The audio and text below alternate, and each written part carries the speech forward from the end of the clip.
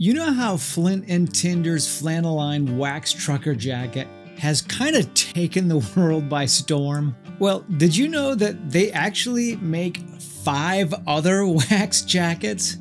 And one of them isn't even American made. So today I'm comparing these 6 waxy workwear inspired heavyweights, and I'm gonna let you know which one is my favorite. I'll give you a little hint, it's not the one you're probably thinking it is. Welcome to Stray Reviews. I'm Lee, and I'm here to help you find the best men's lifestyle gear and apparel. And today, I'm comparing every Flint and Tinder wax jacket. Now, just in case you're wondering, I am not including any of the waxed shirt jackets, but they do look like some pretty nice options. Personally, I think Flint and Tinder hit a real sweet spot with their wax jackets, and that's why they've grown so much in popularity. They are a great combination of great design and wonderful materials, but they also exude just sort of this handsome masculinity, while, for me at least, stirring up some feelings of nostalgia about the kind of jackets my dad and my grandfather left for work in each morning. I'm going to go over the details of these offerings and let you know some of the pros and cons that I've found. And just in case you're wondering, yes, full reviews of all of these are either available now or they're going to be available soon. So be sure to subscribe so they don't miss them. Also, if you want to take a closer look at any of these, I'll leave product links down in the description. Okay, let's start off with the jacket intended for the warmest weather of the bunch and the only unlined Flint and Tinder wax jacket, and that's the Unlined Waxed Trucker. This jacket is made from the same Martexan 7-ounce cotton cloth as the Flannel-lined Trucker and is nearly identical with the exception of having 2 exterior chest pockets instead of 1. It also has some unique zigzag stitching on the front placket. The cuffs are adjustable if you consider the buttons on the cuffs. It has an interior pocket, it has hand warmer pockets, and it has heavy duty custom buttons. The Unlined Waxed Trucker sells for $228 and it's made in America. I got this jacket that I'm wearing and every other jacket that I'm talking about today in size medium. I'm 5'8", I'm 165 pounds, and you know what? I just love the way each of these jackets fits on me. The Unlined Waxed Trucker gives me plenty of room for movement while still maintaining a slimmer appearance to it. I also love the way that this jacket looks. I got mine in the color Havana, and it has this sort of rustic, manly appearance to it that I think just looks good with just about anything that I have on underneath it. With this jacket, I've pretty much replaced like my hoodies and my jean jackets, and it really does get plenty of wear. The only downside to this jacket is without a lining, this jacket feels a bit clammy on my arms if I'm wearing short sleeves. And I know that sensation will go away in time as the wax wears off, but it's there now.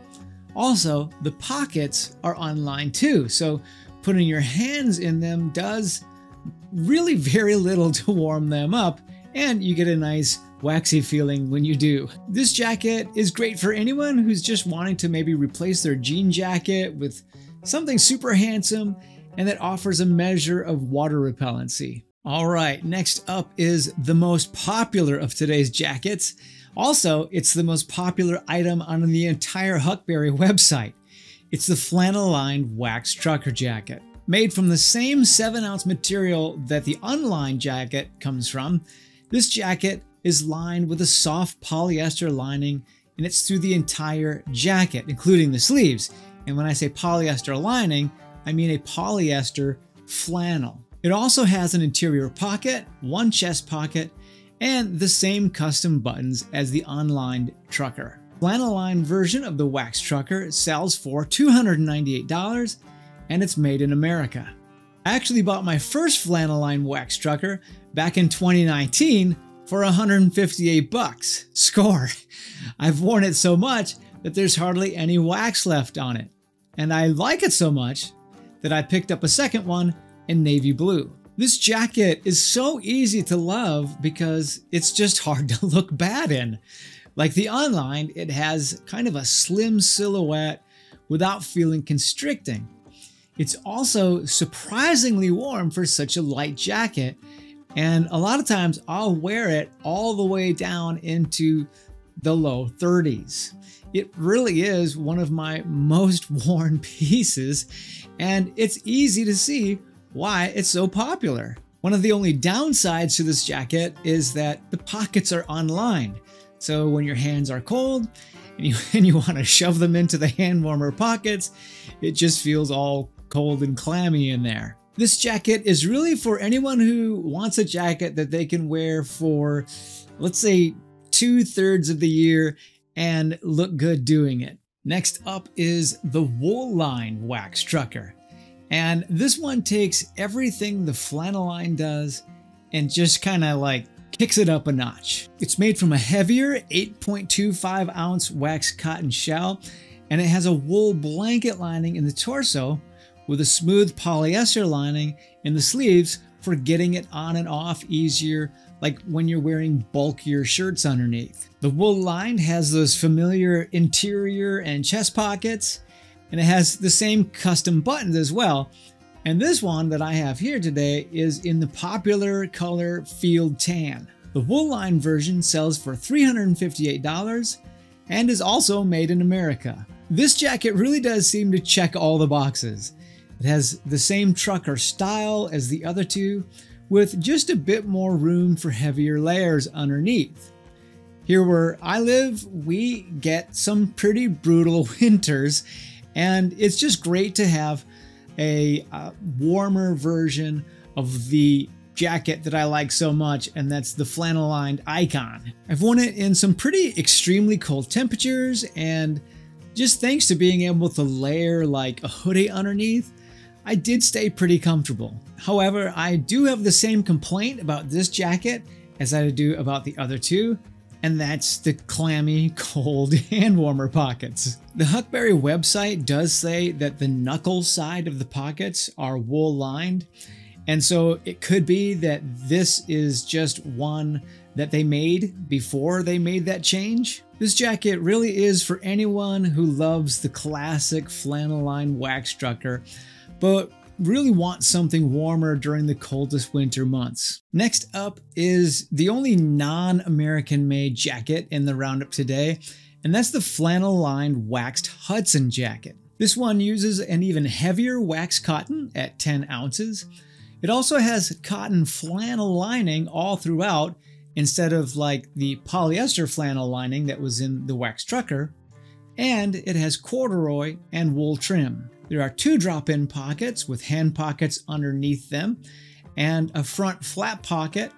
It has an interior pocket, and it has a very large rear game pocket. The jacket also has a sturdy zipper, a snap placket, and I have this one in the color Forest. The Hudson sells for $348, and it's made in Indonesia.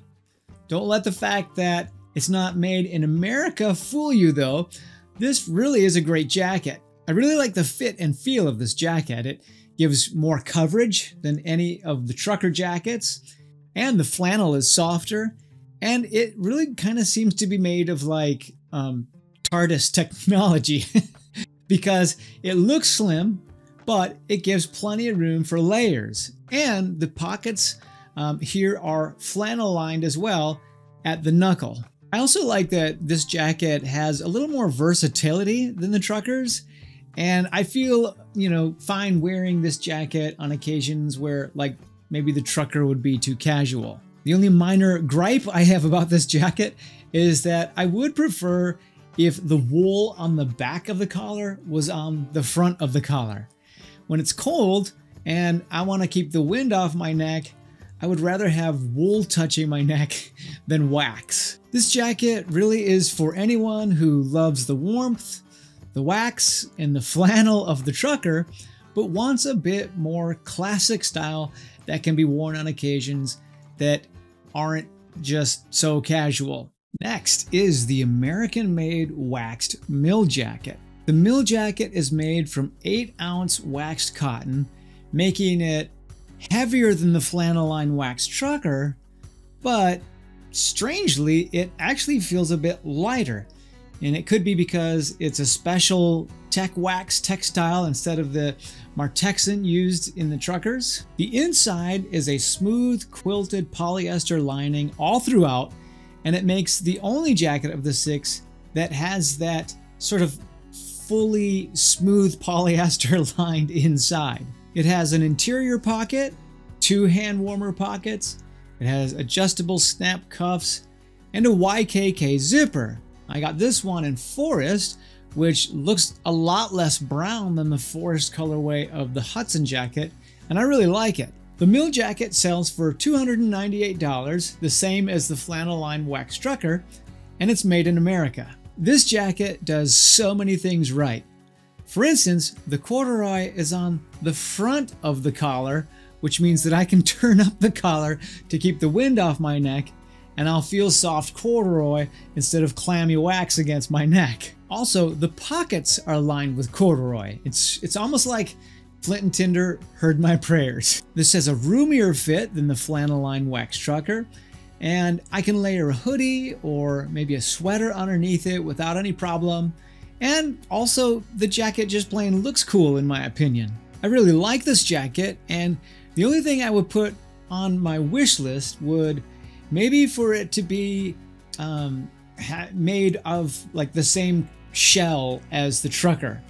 The Martexin does seem to have sort of a beefier quality to it, and I do prefer that. This jacket is for anyone who wants a great looking wax jacket that moves away from kind of like the trucker vibe and wants to be able to wear it fall, winter, and spring. Hey, if you like your wax canvas on the beefier side, then tap that like button for me. Okay, last but definitely not least, we have the Flannel-lined Quilted Waxed Rancher. The shell is made from heavy 10-ounce Martexin waxed cotton canvas.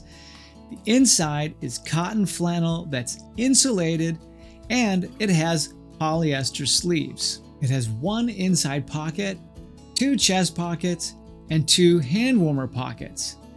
It also has the same buttons as the 3 trucker jackets, and it has corduroy trim at the cuffs and under the collar. The Rancher sells for $398, and it's made in America. I'll just have to be honest and say right out of the gate that I really like this jacket. It is the warmest of all the Flint and Tinders, and it is crazy comfortable.